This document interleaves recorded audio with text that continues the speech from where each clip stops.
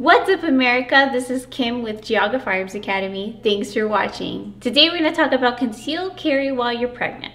I'm about 7.5 months now, and I had a lot of people asking me how I still can conceal carry. So the question came up, which one of us would be doing most of the instructing on this particular topic? And of course we thought about it, and I would be the choice, I believe. So in the next segment, I am going to teach you exactly what it's like to carry when you're pregnant, based on experience. So here we go. So the first trimester was real easy. I just did what I normally did. I was still training, doing my normal stuff. Second trimester, I did have to break up my fat jeans. I had some jeans before I lost weight that I used, and I just used that with my core trackline belt.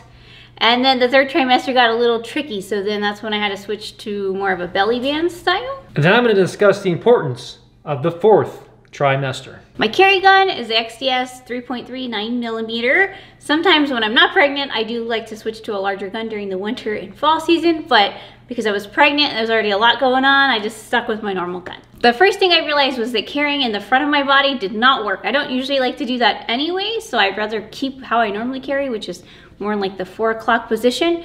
But especially with having a belly, just adding more, anything more to the front, just you already got this thing sticking out, and it just makes it more noticeable and not as comfortable. The first thing I tried was the Tactica.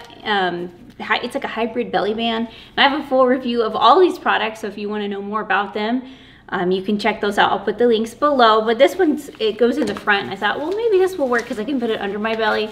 But it just stuck out too much, and like I said, it just wasn't very comfortable.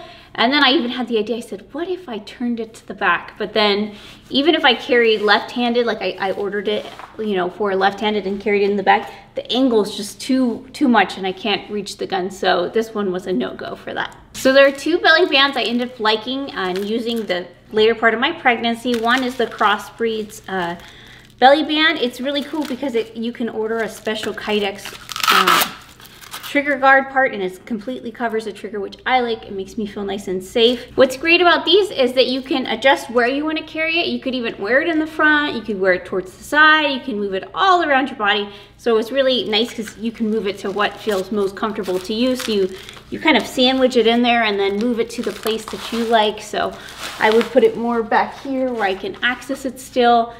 The one drawback to this holster is that I find it's not very comfortable if you're not wearing an undershirt with it. So when you do wear it, it works best if you have an undershirt on, because there's just some of the edges that are that rub you a little strange and don't feel very good.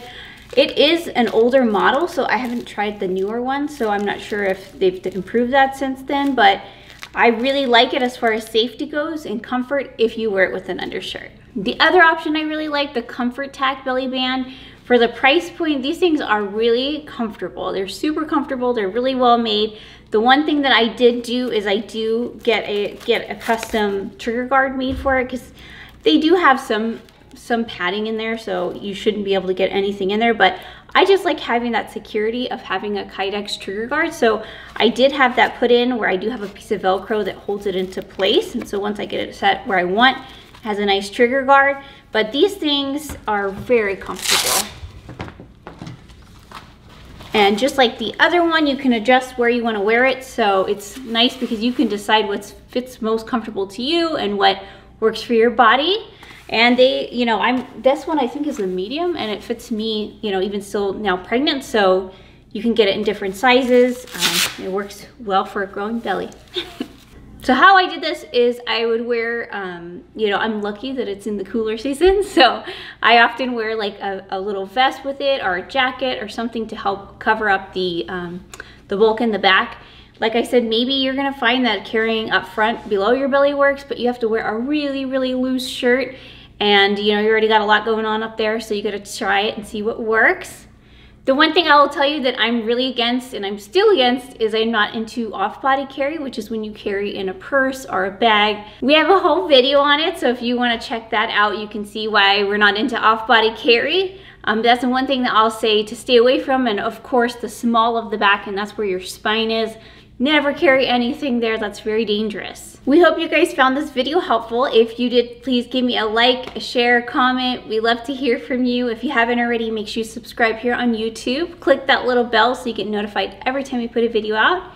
And until next time, remember, it's always better to be judged by 12 than carried by 6. And once you put this on, what's cool too is that you can adjust it to, you know, wherever you want to carry. So if you wanted to carry more to the side, you could even wear it in the front.